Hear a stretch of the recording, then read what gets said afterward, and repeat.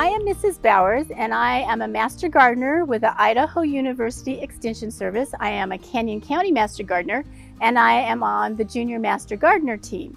And today we are going to be doing literature in the garden, and we will have this book we will be reading, The Gardener. Good day, my name is Mrs. Bowers, and I am going to read a story to you in my garden, by the way. And the story that I'm going to read to you is called The Gardener. Isn't that appropriate? And it's written by Sarah Stewart and by David Small, and they're a married couple, by the way. And this book won an award, and I want you to notice this seal on the front of the cover. That's a Caldecott seal, and that means they won an award for this, and he won an award for the best illustrations. So we're going to notice that, and I want to tell you a little bit about Caldecott. So Caldecott is a really good award. They give a book award every year. And so when you see a Caldecott seal, that you know that it's going to be a good book. Or there's another one called Newberry, and those are really good books too. So this is The Gardener. It is set in the Great Depression, and the Great Depression was a really hard time, and it was kind of like last year when we had the COVID. So we're going to figure out what the Great Depression is when I read this story to you. And one thing I'm going to tell you, this one is set in 1935, and for the first page right here, you might see some different things here. It doesn't quite look like it does nowadays. I want you to notice the cars that they drive, and Grandma, what she's wearing, and what the girl is wearing. Perhaps that's a little bit different too. So we're going to think about what the Great Depression was when we're reading this. And when I'm reading this, I want you to notice the illustrations. We're going to talk about that. We're going to talk about colors, and we're going to talk about plants. So The Gardener by Sarah Stewart and David Small. I also want to mention that every one of the writings here on each page is a letter. And a letter is something that people used to write to each other, and maybe people still do. Some people still do. And they write a letter with pencil and paper or pen and paper, and they put it in an envelope and they send it through the mail. And you have to have an envelope and a postage stamp. And that's how they sent all their mail during the Great Depression in 1935. And you might have a great-grandma that might be this old, and you should ask her about when she lived then. So this is the beginning of the story. August 27th, 1935. Dear Uncle Jim, Grandma told us after supper that you want me to come to the city and live with you until things get better. Did she tell you that Papa has been out of work for a long time and no one asks Mama to make dresses anymore? We all cried, even Papa. But then Mama made us laugh with her stories about your chasing her up trees when you were both little. Did you really do that? I'm small but strong, and I'll help you all I can. However, Grandma said to finish my schoolwork before doing anything else. Your niece, Lydia Grace Finch. September 3rd, 1935. Dear Uncle Jim, I'm mailing this from the train station. I forgot to tell you in the last letter 3 important things that I'm too shy to say to your face. Number 1. I know a lot about gardening, but nothing about baking. Number 2. I'm anxious to learn to bake, but is there any place to plant seeds? Number 3. I like to be called Lydia Grace, just like Grandma. Your niece, Lydia Grace Finch. On the train, September 4th, 1935. First of all, a train. Have you ever ridden in a train? Think about the train and what it might be like. Notice how it looks in the inside of a train. And I want you to notice what's happening here while I read you this letter. On the train, September 4th, 1935. Dear Mama, I feel so pretty in your dress that you made over for me. I hope you don't miss it too much. Dear Papa, I haven't forgotten what you said about recognizing Uncle Jim. Just look for Mama's face with a big nose and a mustache. I promise not to tell him. Does he have a sense of humor? And dearest Grandma, thank you for the seeds. The train is rocking me to sleep, and every time I doze off, I dream of gardens. Love to all, Lydia Grace. Oh, look where she ended up. September 5th, 1935. Dear Mama, Papa, and Grandma, I'm so excited. There are window boxes here. They look as if they've been waiting for me, so now we'll both wait for spring. And Grandma, the sun shines down on the corner where I live and work. Love to all, Lydia Grace. Uncle Jim doesn't smile. So let's see this. Right here is a window box, and there's a window box, and there's a window box. And so they're empty. So it's the wrong season to plant something in those window boxes. December 25th, 1935. Ooh, that sounds like a familiar date. I wonder what that was. Dear Mama, Papa, and Grandma, I adore the seed catalogs you sent for Christmas. And Grandma, thank you for the bulbs. I hope you received my drawings. I wrote a long poem for Uncle Jim. He didn't smile, but I think he liked it. He read it aloud, then put it in his shirt pocket and patted it. Love to all, Lydia Grace. See the difference here? Notice their sink, their iron, their stove. A little bit different. Look at the light. February 12th, 1936. Dearest Grandma, thank you again for those bulbs you sent at Christmas. You should see them now. I really like Ed and Emma Beach, Uncle Jim's friends who work here. When I first arrived, Emma told me she'd show me how to knead bread if I would teach her the Latin names of all the flowers I know. Now, just a half a year later, I'm kneading bread and she's speaking Latin. More good news. We have a store cat named Otis who at this very moment is sleeping at the foot of my bed. Love to all, Lydia Grace. Uncle Jim isn't smiling yet, but I'm hoping for a smile soon. So now look at they're in the bakery and you can see this is the bread mixer. Look at he's decorating a cake. I think that might be a butter churn, which is an old-fashioned butter churn. So interesting things. March 5th, 1936. Dear Mama, Papa, and Grandma, I've discovered a secret place. You can't imagine how wonderful it is. No one else knows about it but Otis. I have great plans. Thank you for all the letters. I'll try to write more, but I'm really busy planting all your seeds in cracked teacups and bent cake pans. And Grandma, you should smell the good dirt I'm bringing home from the vacant lot down the street. Love to all, Lydia Grace.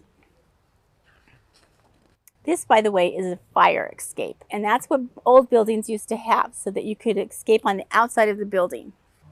Look where she is. Where do you think she is? You'll have to think about that. Look at that picture closely. April 27th, 1936. Dearest Grandma, all the seeds and roots are sprouting. I can hear you saying, April showers bring May flowers. Emma and I are sprucing up the bakery, and I'm playing a great trick on Uncle Jim. He sees me reading my mail, planting seeds in the window boxes, going to school, doing my homework, sweeping the floor.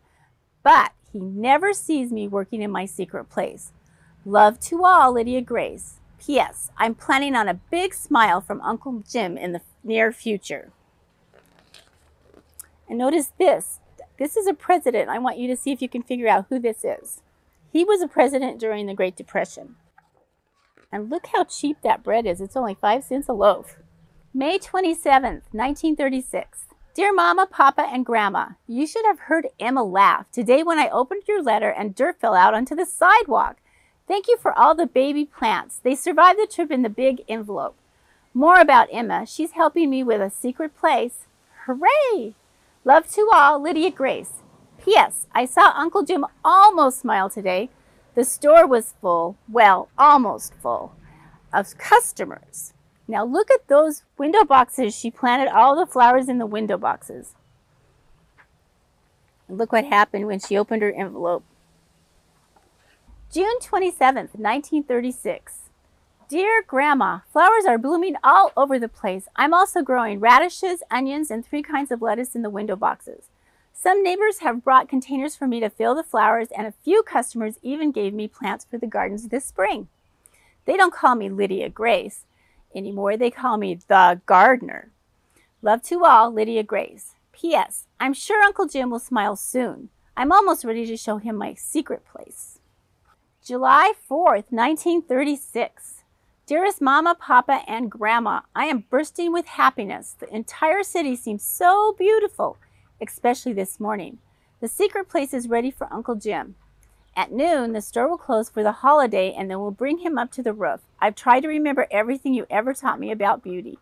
Love to all, Lydia Grace. P.S. I can already imagine Uncle Jim's smile.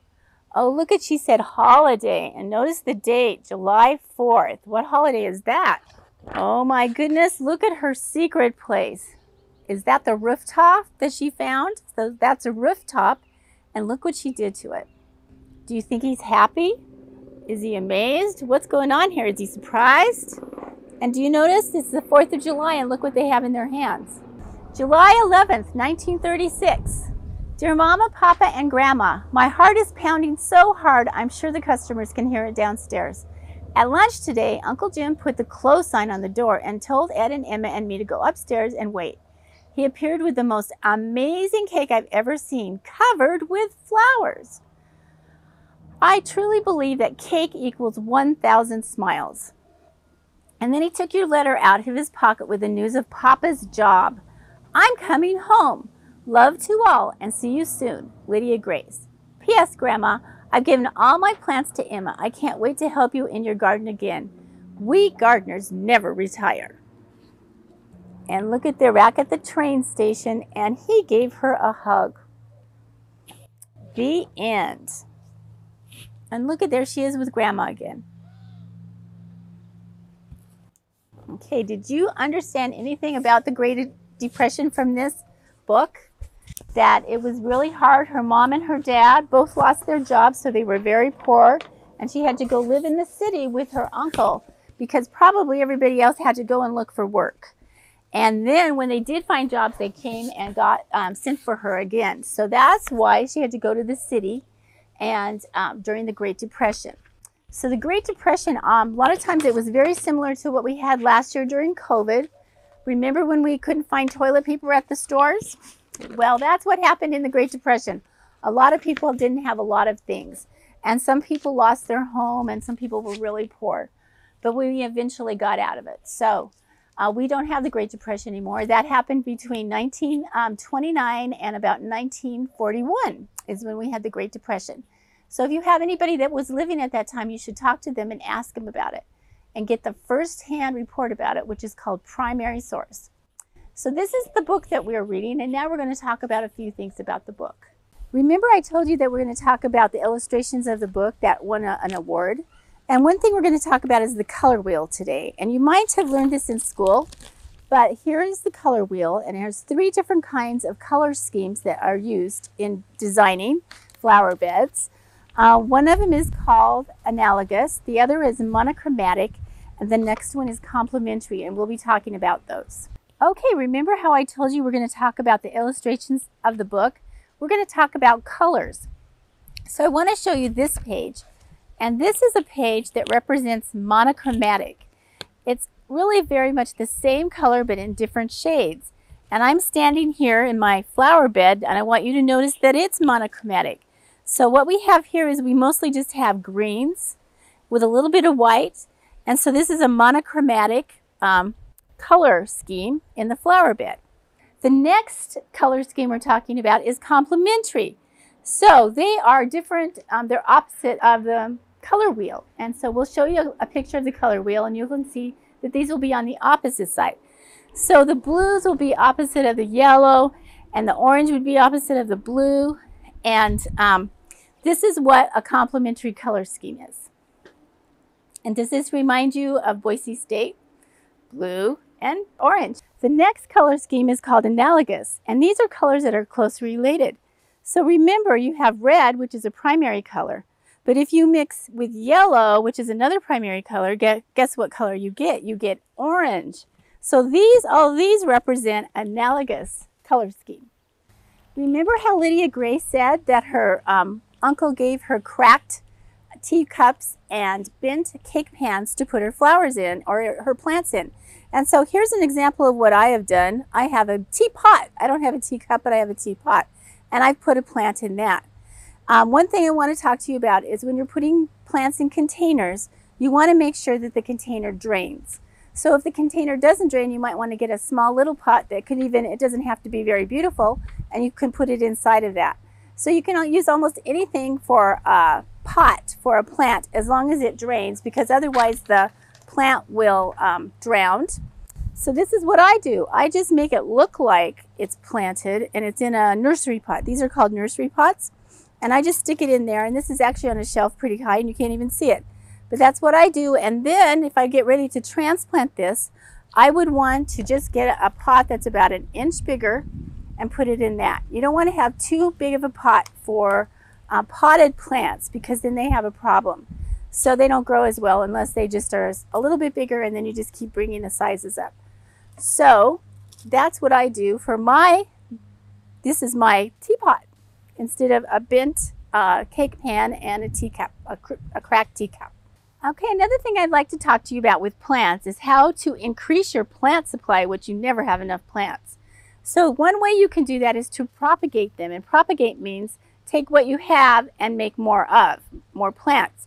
And one way I've done this, these are begonias, and I have several in here, different kinds.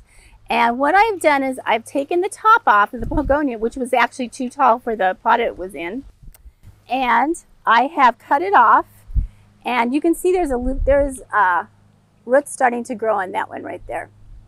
So let me show you. This one is probably better. So I have a really long stem. I've cut all the leaves off, and then I've stuck them in water and making sure there's a lot of stem in that water.